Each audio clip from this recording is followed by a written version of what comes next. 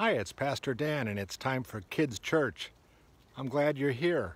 I want to talk about something special today, so I'm out in the backyard in our house here in Madison, and I want to show you something about our backyard. If you look off back in that corner of the yard, that's where our pets are buried.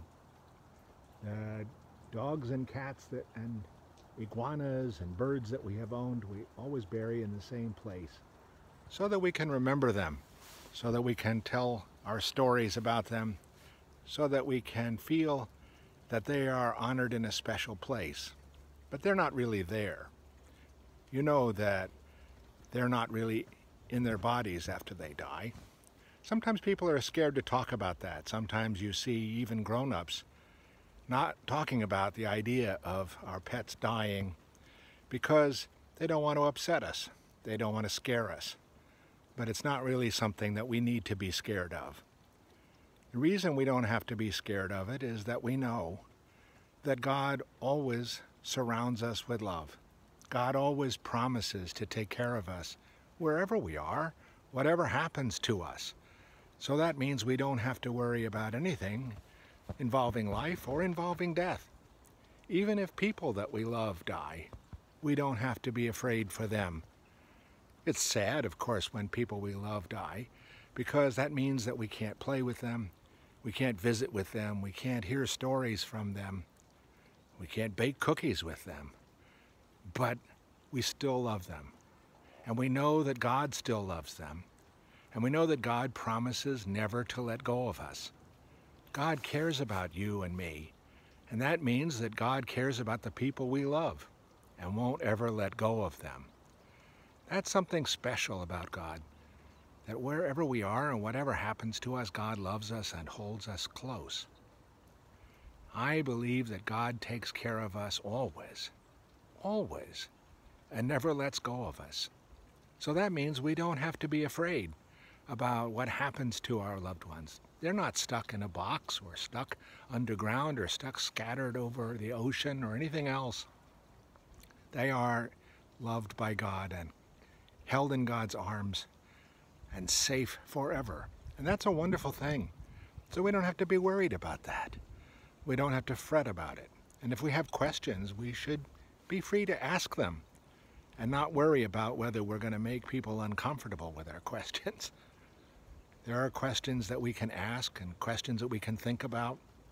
But if you get nervous or worried about people who are dying or people who have died or pets who have died, don't be worried. We can always take those questions and those worries to God. Even if grown-ups are afraid to talk about the subject, and sometimes they are, weird as that sounds, no, we know God is not afraid to talk about those things. God is not afraid to listen to our prayers and care about us always. So we can always pray with confidence, knowing that God hears us and cares about us, surrounds us with love, and never lets go of us. That's a good thing, isn't it? I like to sing a song called Amazing Grace, which reminds me always that God loves us and is amazing in holding on to us no matter what happens to us, even when we get lost, even when we get afraid. It goes, Amazing grace, how sweet the sound that saves a wretch like me. I once was lost, but now am found. Was blind, but now I see. We can always pray and know that God helps us out. God surrounds us with a love that won't quit. So will you pray with me now? God, we thank you for this every day.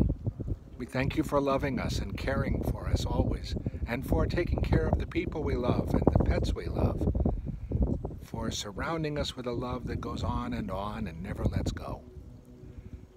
Sometimes we worry about things, God, and we're afraid to talk about them. We're afraid to ask questions about them. We just stew about them over and over in our minds and in our hearts. But you always hear us. You always know our worries and our thoughts and our fears.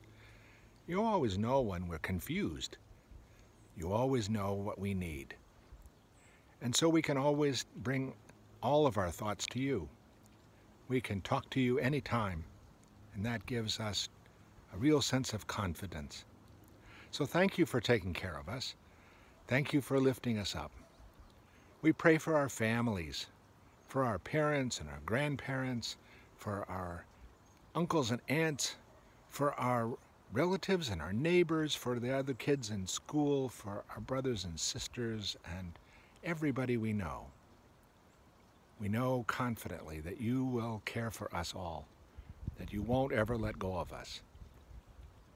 For that we give you thanks always, and promise to be the best people we can be.